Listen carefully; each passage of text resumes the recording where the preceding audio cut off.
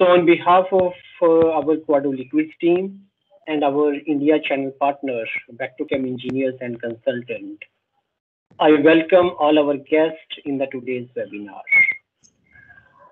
Today we have two speakers for the event, and please allow me a minute to briefly introduce them with you. Our keynote speaker for today is Mr. Wayne Harwood. Wayne is National Sales Manager for Quadro Liquids and based at our Waterloo, Canada facility. He has very rich experience working on different high shear mixing applications and earlier worked as an application engineer in our Quadro lab, performing R&D testing and customer trials. So today he's going to share some good insight on the API wet milling technology. Our second speaker is Mr. Kyle Everson. Kyle is our application manager and specializes in wide range of mixing applications. He will share his expertise on the cost and economy aspect of API wet milling process. So I will shortly hand it over to our speakers. Just a few housekeeping things before that. Request all our guests to please keep their microphone muted during the webinar. This will help to minimize the background noise and better audio clarity. If you have any question during the webinar, please text your question in the chat window and we will ensure to answer it. This way we can better handle your question. However, if needed, please feel free to unmute yourself and ask questions. There is also a raise hand button available to draw the attention. And we have also kept 10 minutes at the end for Q&A session. However, appreciate your question anytime during the webinar. And just for the information of all our attendees, this webinar session is being recorded. So thank you very much and appreciate your cooperation. So with that, I will hand it over to Wayne for further discussion. Over to you, Wayne. Thank you, Delji. I appreciate the great introduction. Looking forward to this and hope that everyone on the line can gain some knowledge about API wet milling and how to apply the HV technology for that. Just before I get started, I wanted to highlight here, it's very early and I have a couple of dogs and some young children, so if there's any background noise, I apologize in advance, but we'll try to keep that to a minimum. Again, thank you for coming. We're going to talk today about groundbreaking API wet milling technology and 3 different ways that we can help you improve your wet milling process. So I want to start off just by talking a little bit about who we are. I know Delji gave us a great introduction, but it goes beyond just the 3 of us, and I want to talk a little bit about the rest of the group and where we fit in within IDEX. And then we'll talk a little bit on an overview on the HV series, what's special about it and what kind of sets it apart from the rest of the competition. And then we'll get into the 3 different ways we want to highlight to you today. And those include the reduced cost, high performance of the mill, and then also the scalability of the process.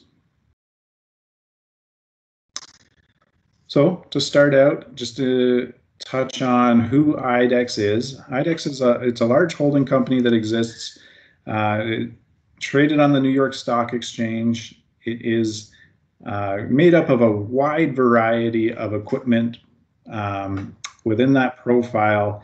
Everything from pumping technology to different health and science technologies that help drive things like vaccine testing and different eye care solutions or different ophthalmic business units to things like the company that produces the jaws of life. And then we also have on the dispensing equipment side things like paint dispensing equipment, and on the process side a lot of equipment like ourselves that handle material processing, powder dispersion, wet milling, dry milling, bulk handling, a wide variety of products.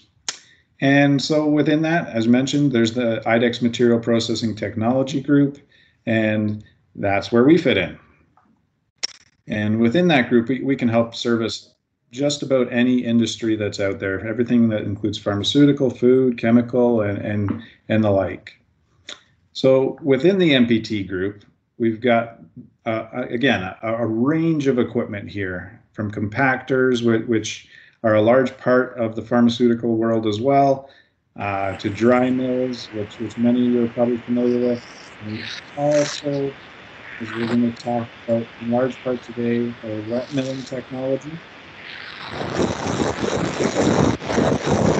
Acid, thank you. To screeners and classifiers, and then large bulk handling material processes as well. So within the IDEX MPT group, there is quite a variety of equipment that we can help you solve different problems with. And then if we look at who Quadro is, well, Quadro's a business that's been around for quite some time now, approaching 45 years at this point. It started off as 4 gentlemen in their garage who had an idea to build a dry mill, essentially. And they were going to use that mill to help reclaim cookies, of all things. But early on, it grew rapidly and developed into a mill that was well suited for the pharmaceutical industry. And that, from that point, with those four people, we've grown to over 150 employees on site. We're spread across 2 different buildings there in Waterloo. And essentially, we now produce not just the Quadro product, but also Fitzpatrick microfluidics products as well. And now Steridos, which was a recent addition to the facility. So we've come a long way, and we're very proud of where we have evolved to. Within the Quadro Liquids group, and also touches a little bit on microfluidics, there's a range of equipment, like we mentioned. So we've got our jet mixer, which is an in-tank mixing solution, great for gentle mixing, solid suspensions, and high viscosity blending as well. Then we have our powder disperser. Many of you may already be familiar with it. It's an inline powder disperser, high shear mixer, great for dispersing your difficult to disperse powders that are tough to put into solution, and will help you eliminate a lot of the problems that come with those powders. We then also have a couple of inline devices, our Quadro Witron Z emulsifier, and then the HV emulsifier and wet mill, which we're going to touch on today. Those 2 units handle different ranges of processing within the same framework. So they both emulsify, they both mill, but they're going to do it at different scales of energy and just overall different levels. When it comes to wet milling, we're focused in on the HV, and so that's what we'll talk about a lot today. And again, now Daljit already kind of introduced the 3 of us. I don't know if he did a great job of introducing himself, so I'll touch on Daljit a little bit. Daljit has been with us for going on 8 or 9 years now, I believe, Daljit. And way back when, Daljit and I worked together when he first came on in our applications lab, and it was he's been a great asset to us over the years for the Quadro Liquids group. He's recently come back to us to help, and we're excited to have him back in the fold working with the Quadro Liquids technology. Thanks, Wayne. So if we move on, we're going to start talking a little bit about the HV emulsifier. Now, there's 3 different sizes to the unit. So in the picture here, this is our kind of key slide, title slide. You can see in the forefront, that's our HV0, the smallest, the pilot scale unit. And then we've got the HV1 in the background. That's the first kind of production scale size. So if we look at the overall scale of emulsifying and wet milling and size reduction, and compare where our equipment fits with each other, kind of mentioned this already, but the Z emulsifier is a little bit lower energy. If we were talking an emulsion, for example, you're going to target the 1 to 5 micron range, whereas the HV, we're going to be able to start targeting those sub-micron emulsions and some very fine dispersions, cell disruptions, and most importantly to this conversation, we're going to be wet milling APIs.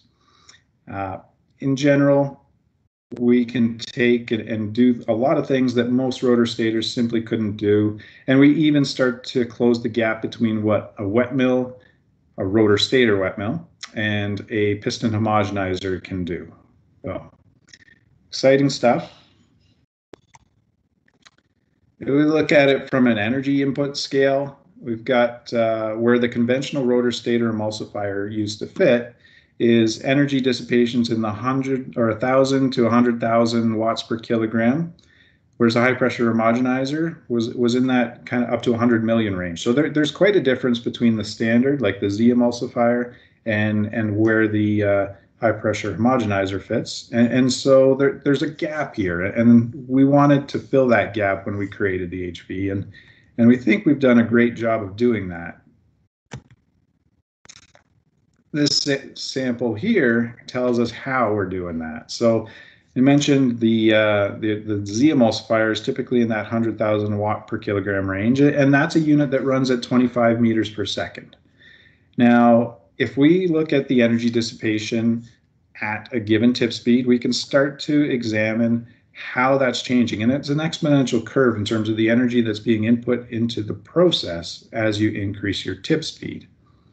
So if we look at it, as we go up to about 45 meters per second, that's where we're starting to see that kind of first order of magnitude, that 10 times increase in the energy input into the product. But if we continue up that path and we get to 70 meters per second, which is where that HV is capable, then we see we're now putting in up to 55 times more energy into the product. And that's going to translate into smaller droplet sizes and smaller particle sizes. So if we look at it from an emulsion standpoint, which we can often do, it's often a lot easier to do, then as we increase our tip speed, we're going to dissipate that energy, and that's going to turn into a smaller droplet size. Now, the blue band on the left, that's the limit of our rotor and stator, our typical conventional rotor and stator. So the Z emulsifier, we mentioned you can get up maybe close to 30 meters per second overall. Most of them settle out at 25. But you can see you're leveling off around that 1 micron range as a minimum. And so as we increase that, that's where we can start to generate those nano-sized results, getting as low. With emulsion work, we've seen as low as about 150 micron with the HV. And now a lot of that does come back to the emulsion chemistry, but you need the energy to get there as well. So that's our quick highlight of what the HV is, where it fits, and kind of what it can do. We're going to talk now a little bit about the high performance capabilities of the HV, and some of the great results that we've gotten from the work being done in the field and with some of our global partners that have been using this now for a number of years. So, as we mentioned, the conventional rotor stator will settle out in that 23, and there are actually some competitive equipment that will go up into the 40 meter per second range. However, with the HV's ability to reach 70 meters per second, it can do so much more. A lot of the studies that have been actually published have been done so by Merck, and they've put that information out into the world, and that's been great for us in terms of being able to present that information to you today. And I've got a couple references here just so that you can see where some of this information is coming from.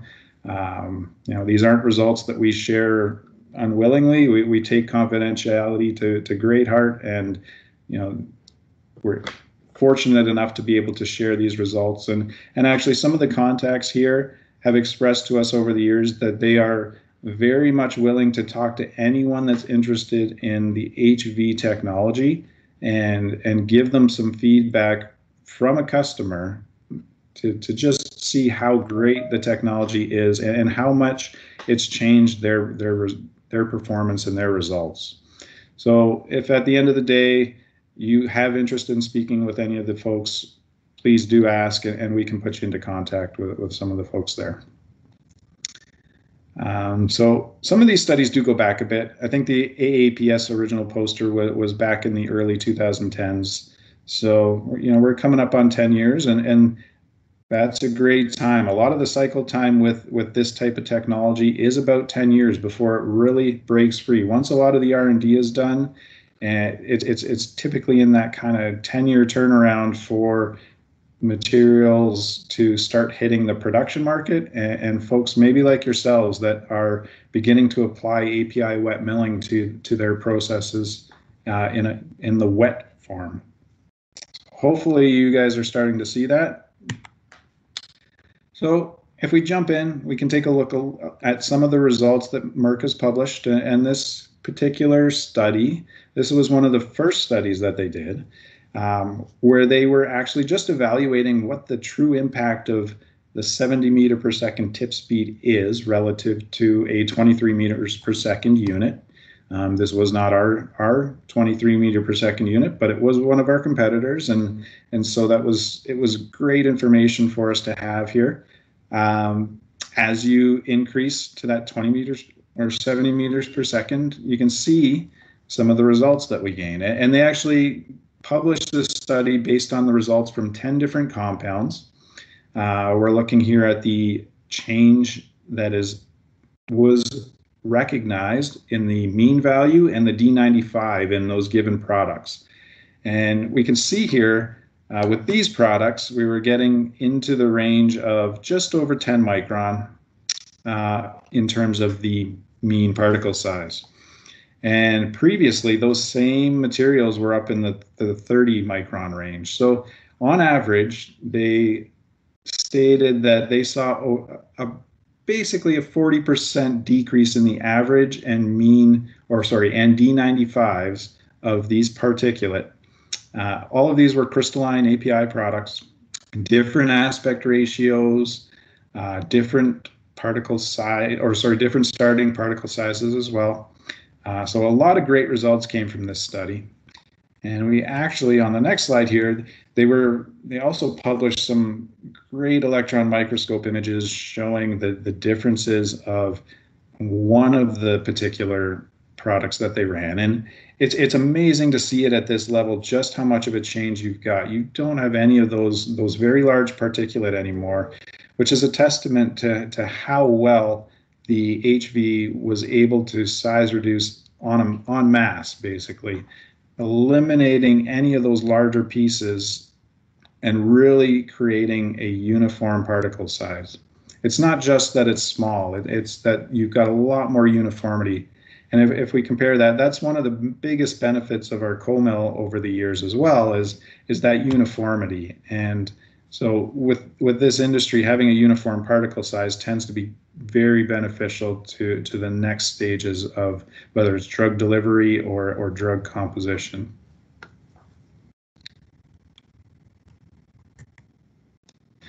So not only can the HV be used for size reducing after the fact, but some of the other work that's now being done over the last couple of years is for bottom-up processing. And so for those of you that may or may not be familiar, I imagine most of you are, but for bottom-up processing, we're going to take and form those crystals to a particle size from the start by controlling the reaction as it's occurring that's growing the crystals and actually cutting it off and size reducing that particulate right inside the HV. So by bringing together the phases that initiate that crystallization reaction right inside of the action zone of the HV, we can actually start and cut off that reaction instantaneously. And you can actually grow your particulate to very, very small particle size. Not as many results have been published on this particular side of things, but some of the results that I've personally seen have been in under 10 microns, certainly in the 3 to 5 micron range. It has been shown to be possible using this approach with the HV technology. And so that's exciting news for us. I know a lot of folks with their API processes are looking for particulate to be as small as they can because it simply improves the drug delivery. So that's a key factor and something that's going to be great for a lot of you, I think. Now, we also mentioned earlier, it is an effective unit when it comes to emulsion performance as well. And I just wanted to show you a quick sample here on emulsion performance relative to the conventional rotor and stator. Now, this particular slide was only testing 60 meters per second, which isn't necessarily the full capability, but we can see almost just under a 5 times reduction in the average droplet size relative to that 25 meter per second unit. This particular emulsion, really high concentration of oil, actually. It was an 18% soybean oil. We're still getting in around that 0.5 micron range on the average, and effectively driving down a more uniform distribution as well. And this is all single pass work, I should point out as well. When it comes to an emulsion, single pass is often what is required. It tends not to need continuous recirculation for the large part. So within that HV, we've got a couple different sets of tooling that we like to apply. We label them, as you see here, progressive wet milling, which on the basic level is to mill materials that are starting off at a little bit of a larger particle size. So the first stage that the particles will see is a little bit larger. So it lets that material into the tooling so that it can begin to be broken down. Then we have our fine wet milling tooling, which has a 0.5 millimeter slot all the way around. And that is the tooling that we've seen used most often in this particular industry for API wet milling. It's going to give you the finest grind, and it gets you there a little bit quicker too. Ultimately, both the progressive wet milling and the fine wet milling tooling will reach the same level of particle size reduction. The fine wet milling tooling will just get you there a little quicker as long as you can get your material into the tooling. And then lastly, our emulsion tooling on the far right, that is, again, a larger gap, which may be a little bit not intuitive, but we get a finer droplet size out of a larger gap, in part because we create more turbulence inside of that unit, and that's going to help drive that droplet into a smaller size. Okay, so we're going to move on to our scalability section, and we'll talk here a little bit. Again, some of this will relate to work done internally, and then some of it, when it comes to milling, will relate to work done outside as well that we can share with you here. So a little bit of humor to start, but yeah, I mean, I'm sure everyone on the call has dealt with a challenge at some point in time in terms of how to scale up. You know, we can't always go from those beakers in the lab to, you know, giant-sized beakers out in the plant floor. It simply doesn't work. So scale up is a challenge that every industry faces. We all go from, you know, making something at a very small level up to full-scale production, and being able to scale is critical. And in this world, scale up is costly because the cost of your ingredients is through the roof more often than not. So being able to have confidence in the overall scaling process, I think, is going to help in the long run drive great results for you. So if we start looking at it on a base level, a lot of folks out there will try to scale on shear rate. So shear rate is, as most of you probably know, a function of the angular velocity of a moving plate and the gap between a stationary plate. Now, in a rotor-stator, you have an extra factor to consider because the material isn't just sitting in between that plate and spinning around. That material is being pumped through the unit. So there's a lot more to scaling than simple shear rate when it comes to processing through a rotor-stator device. So we have to take those extra factors into account, or we'll never get you an accurate scaling model.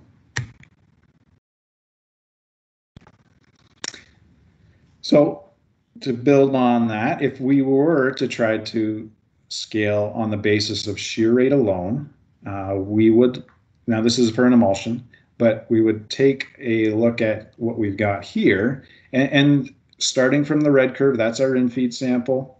Our green and blue are two different processes, two different flow rates, but everything else is constant in terms of shear rate. So as mentioned, the tip speed is the same and the gap is the same, but we get very, very different results. So you could not effectively scale this process based on shear rate alone simply because the flow changed. And so that's a factor that we're going to have to take into consideration. Now, there's a few more things that we want to take a look at as well, but it's important to know that you can't just scale off of shear rate.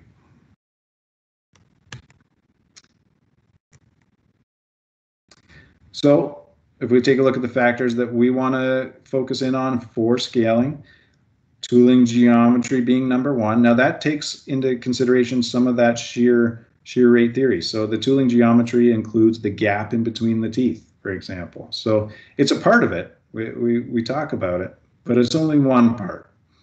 The tip speed is the second part. Now that also is a factor of shear rate because that's the angular velocity piece of the equation. That's how fast that rotor is going.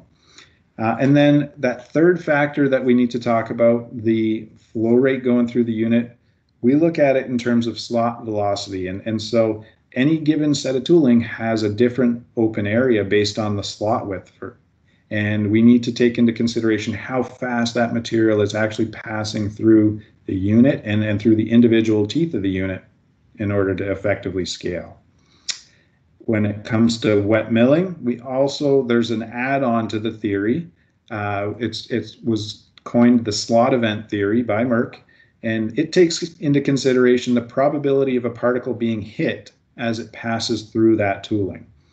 And so when it comes to scaling up an API wet milling process, we'll take that theory into consideration and we can effectively scale using that. So combining these four factors will enable us to help you scale effectively. Now, if we jump back and show another sample of an emulsion process, this time using the factors in the model that we developed, and we actually coined that model a precision TKE or a slot velocity scale-up model. And when we do so, we can now show extremely close results in terms of the overall scale-up process. So again, red line is our initial incoming emulsion droplet, and the green and blue, not a whole lot of difference there. Less than 1% area under the curve is different. So we're getting effectively a accurate scale-up using this model.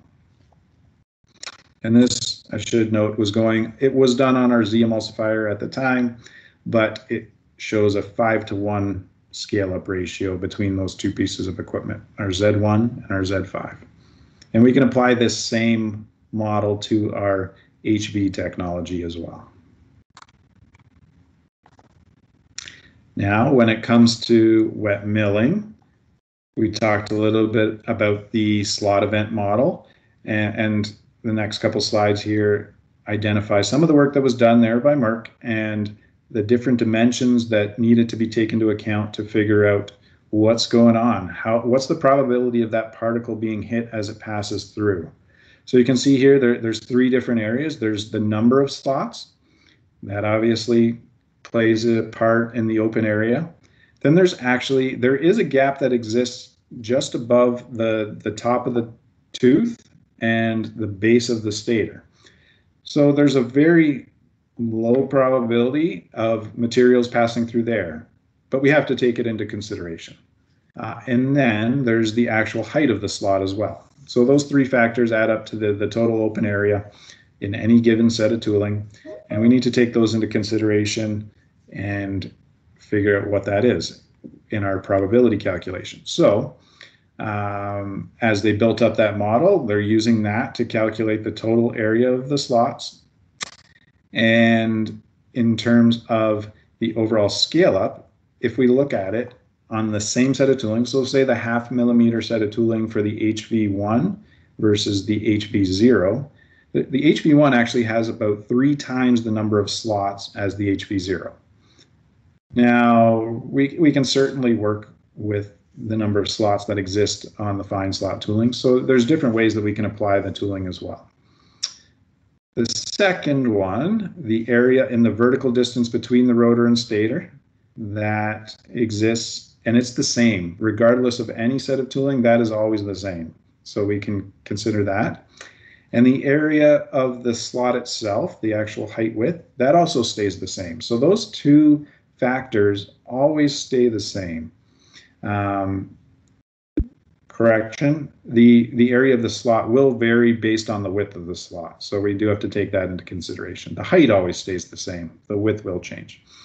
But in general, the HV1 has approximately 2 times the probability of the HV0 for a particle to be impacted as it passes through. So what that means is we can apply this model to say that if you are running a process at the pilot scale on your HV0, the number of turnovers or number of passes through the HV0, it would take approximately 1/2 the number of passes to achieve the exact same results when you scale up to the HV1, because there's twice the probability that a particle is going to be impacted as it passes through. And that's important to know, because that tells us that when we're operating on that pilot scale, we do have to take into consideration the number of turnovers and know that when we run, say, 40 tank turnovers, we're only going to have to do that 20 tank turnovers when we get to the process scale, which might make a big impact on your decision whether or not you use that particular mill for your process. So just to put the theory to test, they did a number of trials and published some of the results here. The graphs are somewhat, I mean, they can be a little difficult to read, but the overall information is there. If we look at the one on the right here, you've got basically the number of passes it was taking for the HV0. And using the model, we predicted how many passes it would take using the HV1. And then they actually have the results of the HV1 as well. And you can see, using that model, they were able to effectively predict how many turnovers it would take using the HV1 based on the trials they did with the HV0 to effectively scale that process and say, now, instead of, if we look at this point, for example, they were running 50 turnovers. And based on that model, they predicted that they would only need to run about 12 turnovers with that given set of tooling, and it proved out. So excellent results here, and provides great feedback for a scaling model for this technology. So overall, with the scalability step, if we were to, as mentioned, we incorporate that frequency and the probability into the model to effectively predict. And what that does is allow them, in this case, and allow any one of yourselves as well in the future here to work with very, very small samples in the lab.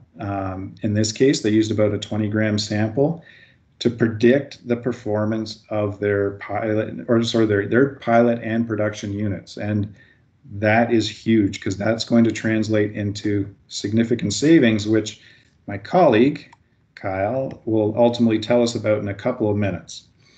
So if we jump back here, I mentioned at the very beginning, there's 3 different sizes to the HV. The HV0, often used for pilot scale. There is actually, because the housing volume here is only about 100 milliliters on the HV0, you can actually work with some very, very small samples with a nice compact circulatory or single pass setup. In our lab in Waterloo, we've run samples as small as 300 to 400 milliliters. It's done on a single pass, and what that translates to is you having to use very little material to get some accurate results, which, based on the last couple slides, can tell you what you're going to get when you run up to the larger units, the HV1, which is often used for pilot scale work, or in a lot of cases, production scale work. And then our largest unit, the HV3, you can see the range of production rates that they can get. Now, these flow rates that are predicted here, they're typically applied for that 70 meters per second tip speed. So An important note, if your process doesn't require that full tip speed, you tend to be able to increase the flow through the unit, because the limiting factor more often than not is the horsepower of that unit when you run at the full speed. So you can gain some flow back if you don't need that full tip speed. Oh, I'm going to turn it over here to my colleague Kyle. You're in great hands. He's, as Daljeet mentioned, our application sales manager, and a wealth of experience here. He's got some personal stories to share, and I'm going to turn it over to you, Kyle. All right, thanks, Wayne. So I'm going to ask Wayne to drive for me here. Wayne, if you could just mute yourself real quick.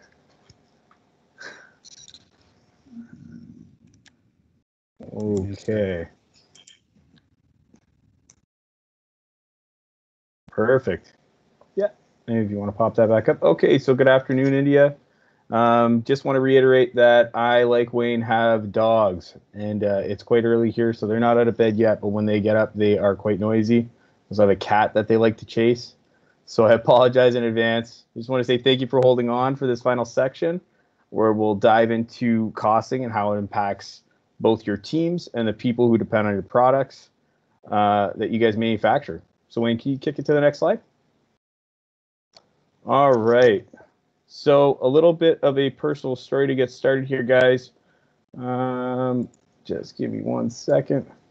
So every time I do a presentation like this, I like to start with a personal story, just to give you guys a little bit of an idea of who we are and why we do what we do at IDEX MPT through the Quadro Liquids team. I'm not going to say that I am speaking for Daljeet and Wayne completely on this, but I like to tell this story, kind of touch on a common bond that we all share. But before we get to that, like I said, as I mentioned before, my focus today will be on the commercial benefits that the HV has brought to many of the largest pharmaceutical companies throughout the world. More importantly, to me anyways, I like to outline what my why statement is before I share all this stuff with you. Just to kind of connect the dots with the work that you guys do and the everyday end user that depends on your product. So you guys are probably asking yourselves, what do I mean by my why statement? So my why statement is my family. It's the reason why I get out of bed every day. It's the reason why I got up early this morning to share this presentation with you guys. More importantly, the lady you see on the screen, she's at the very center of my why statement. So just before anyone asks, yes, that is me proposing to her. That's not my daughter. It's actually my future wife. So we're getting married in about 2 weeks. And let me tell you, it was a roller coaster to try and plan a wedding amid COVID. So Jen was diagnosed 6 years ago with an autoimmune disease that impacted our lives, and more directly, her quality of life immensely. At the time, Jen was still in school finishing her kinesiology degree, and we were a single income household. Her medication was insanely expensive, but extremely effective. Luckily for us, the company who produced the medication she needs had a compassionate care program in place to make it easier for us to acquire, the medication to allow her to live a more normal lifestyle. So the reason why I share this personal story with you guys is to drive home the importance and impact of the work you guys do every day. In my time working with folks like you across the globe, I've come to learn that this industry and its people have at its core a focus on making the daily human experience better. Unfortunately, the major hurdles that are associated with the work that you guys do are often costing. It's extremely expensive to bring new medications to market, and that's generally through validation costs, so your trials and all that good stuff. The budgetary constraints are really what makes it so difficult to bring those things to market. So at this point, we always ask ourselves, like, why am I bringing this up? It's because you guys need funding to make your products effective and to bring the new products to market. So for me, I look at it from this perspective. The end user, you guys are always looking for, how can I make a more affordable product for the end user? How can I make it scalable and go to market more easily? And finally, how can I keep this profitable to keep our company, on track so we can keep our doors open and continue that? Our goal in this portion of the presentation is to showcase how the HV technology is capable but making all the above easier. And we'll start with a comparative approach with the main competitive technology we see in this portion of the market. So I'm going to ask chat, if you guys want to take a few guesses at what we'd mentioned before. I know Wayne kind of winked at it earlier. What do you guys think our most competitive technology is? If you guys could just give me an answer in chat, I'll give you a couple minutes to shoot us a message here. If you guys want to. If you don't, that's cool too. All right, we're going to move on. We're not seeing any pulse from you guys. So let's kick it over to the next slide, Wayne.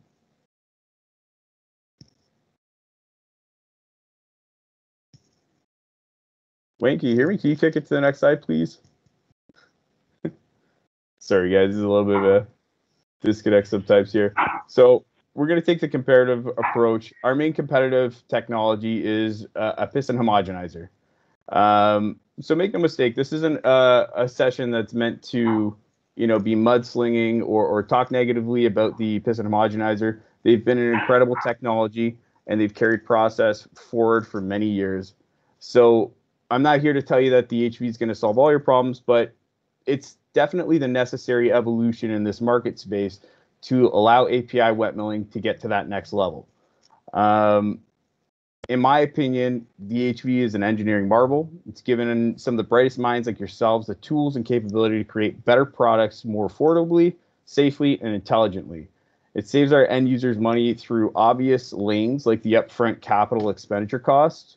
So the general cost of the HV is much lower. It also saves money in often overlooked areas such as power consumption, footprint, what I call real estate costs. So here, what I like to focus on is by reducing the footprint, you can even increase your available production space and, even make it an easier environment for your research staff to work in if they're looking to develop some new products. It improves your maintenance costs and spends, and in many abrasive API cases can not only pay back within a calendar year, but drive the bottom line profits up. So this might be a bit of a dated figure, but most healthy businesses operate on a 5-to-1 ratio when it comes to determining a healthy return on investment. So this means that a sound investment should pay itself back within 5 years. When you consider this technology is not only paying itself off within a calendar year, but also driving profits up, it's kind of hard to believe that you guys are not already using it. So this statement is the most consistent challenge I end up getting from end users who are using our technology until they actually try it. So when they try it, they're blown away by the improvements that they're seeing across all of these different cost kind of sectors in their business.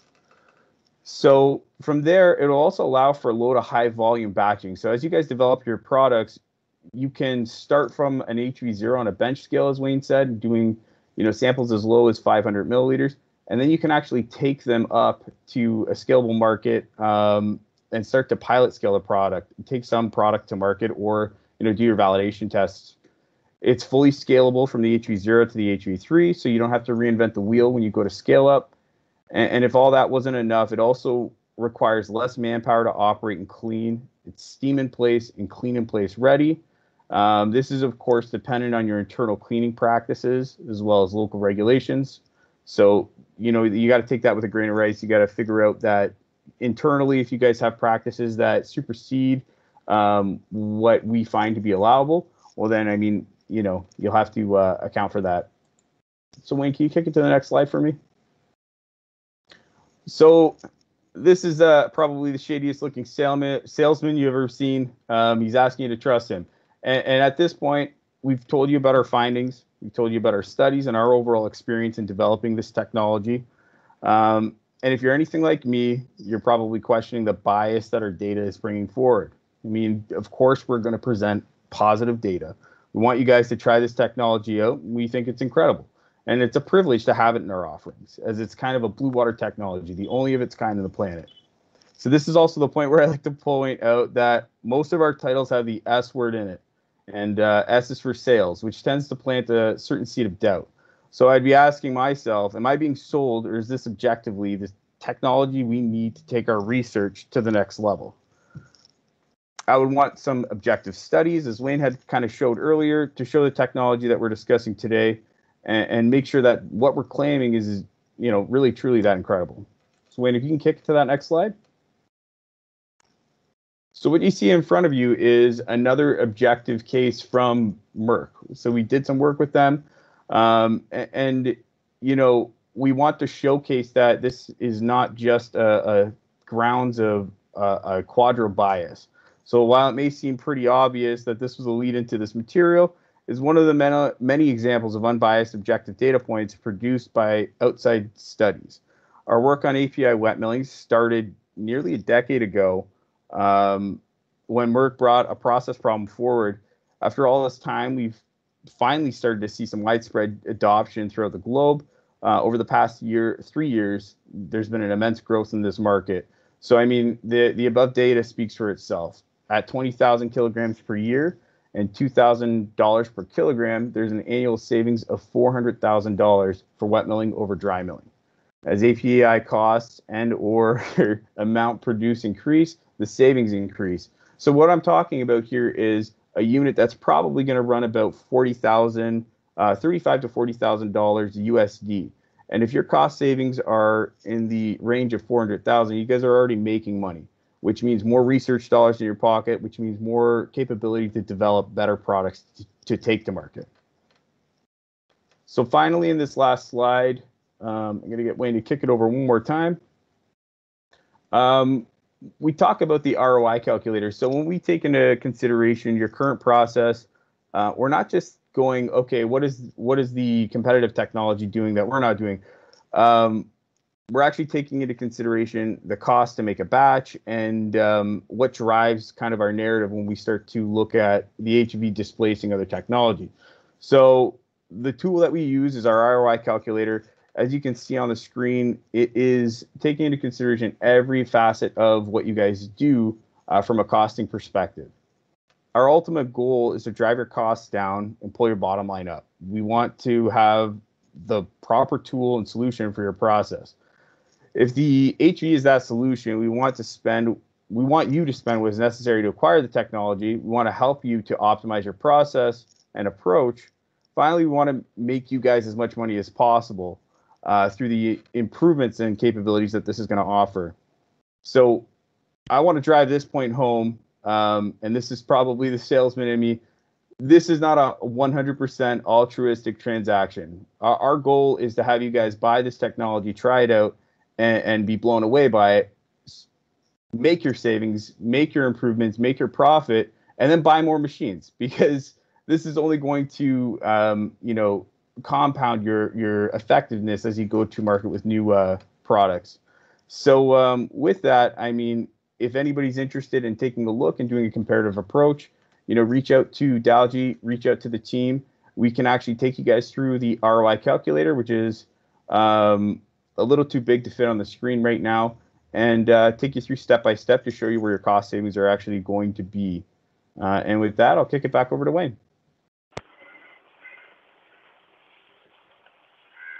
Okay, so thanks Wayne and Kyle for the great insight on the HV technology and how it helps improve API wet milling process.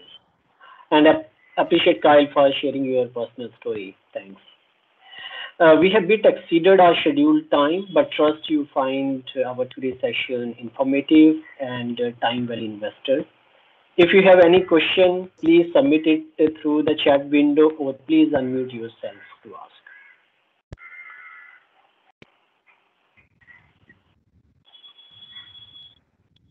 Okay, so we will share this slide. We will share this recording available to all our attendees.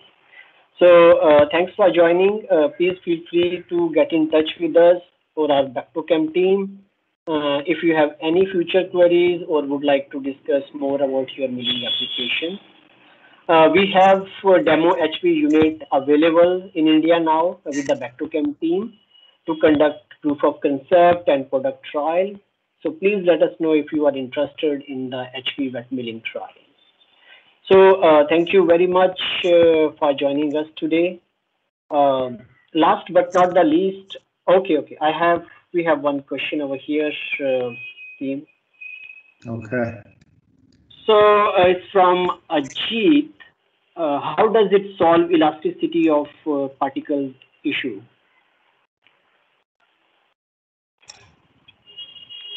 Well, that's a good question. Now, the overall